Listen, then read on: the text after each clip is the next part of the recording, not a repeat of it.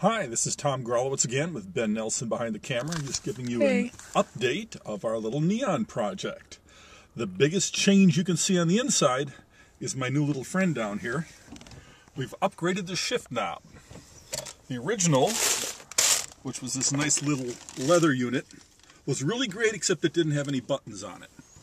So I've been doing a lot of wiring and changes to the motor controller to get it to perform and do the things I want. Because of the way it's set up, I do need to go up and shift through the gears, first all the way up through fifth.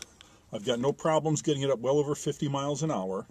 Due to some other reasons, I haven't tried the freeway yet, but it shouldn't be a problem. So the way it's set up now, I've got my shifter start out in first gear, accelerate it up. I've modified the tachometer so it reads the motor's tach, the electric motor's tach now. And when that gets up to right around 2,800, 3,000 RPM, which is about twice what the motor's rated for at normal speed, it's time to shift. I just let off a little on the gas, pull it into neutral, the transmission is happy to let go. And then the problem is synchronizing the motor to the transmission in the new gear. And the blue button here will immediately bring the motor down to about 1,000 RPM. At that point, I can start going into the next gear, let off on the button with the pedal all the way to the floor, and the motor accelerates up, and as it crosses the point where the two speeds match, it just drops into gear and I keep going. So I've got it down to the point now where I can shift gears in a couple of seconds, which is just about right. All the way up through fifth gear. The other button on here was a change, this is the orange button, was a change from the way I originally had the motor set up. I originally had it set up so if you took your foot all the way off the gas pedal, it would turn off the motor and let the car coast. It turns out that that's kind of a problem. If you aren't paying attention and let your foot all the way off the pedal, the motor controller switches off, the car coasts, but the old motor controller I've got will not let you pick up where you left off speed-wise. If you hit the gas after that, the motor tries to start at zero again. So the only time I coast is when I explicitly want to do it going down a hill or something like that, and then I can go ahead and re-accelerate the motor and match the speeds to put it back in gear. So I don't use the coast as much as I thought I would. Instead, I no longer need my brakes, mostly. As it's set right now, whenever the car is turned on, the motor controller is on and the motor is powered at 0 RPMs. So if I'm on a hill in the old days when you had to hold with the clutch, I don't have to do anything. The car is happy to sit there and wait. The other side is if I let my foot off the gas pedal, the car will slow all the way down to a stop in a reasonable amount of time. It's about the same as using the brakes gently.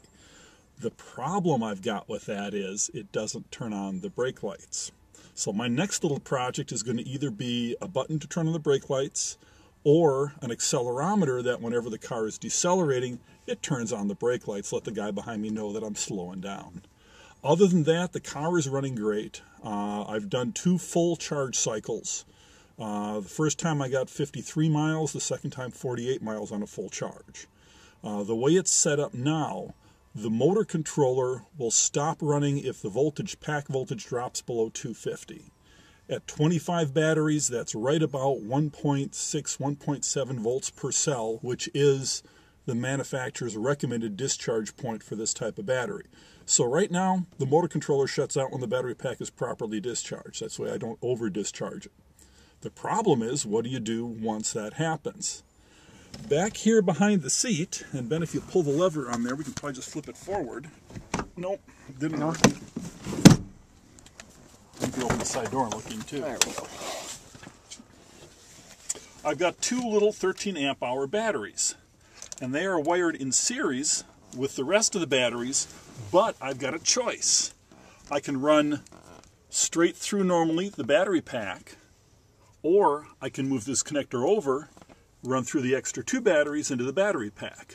So when the controller shuts down, that I've run out of power, I move that over, and I've got enough juice to go another mile or 2 and get to where I'm going or get home. So I've got a reserve gas tank now. Other than that, the car's running great. Cool. We'll do another update sometime soon when we got any other additional changes to the car. Exactly. We're down to little things now. We replaced some springs in the back, so if you look at the car from the outside, it doesn't drag its butt anymore. Runs a whole lot smoother and nicer as well.